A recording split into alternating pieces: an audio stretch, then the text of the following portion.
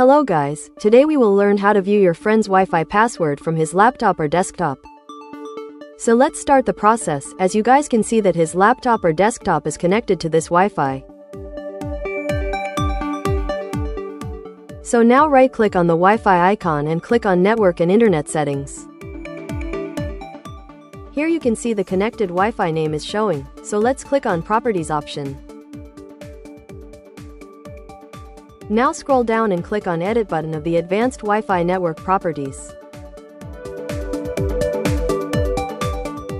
Then go to Security tab and click on Show Characters checkbox. So as you can see, here is the Wi-Fi password of the connected Wi-Fi.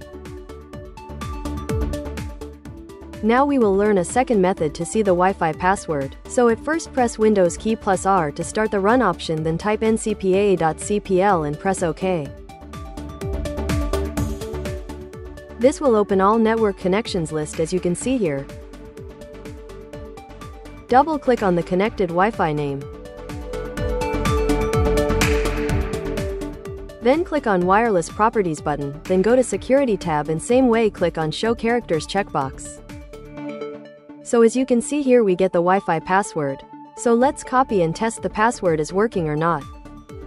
So because this is a demo video, first let me remove my Wi-Fi password from my desktop by clicking Forget button. Now let's connect the Wi-Fi with the copied password. So as you can see, I pasted the password and let's connect to the Wi-Fi by clicking Next button. So as you can see, we are successfully connected to Wi-Fi. So this simple way you can see your friend's Wi-Fi password. Thanks for watching my video. Subscribe to my channel to know more secret tricks like this.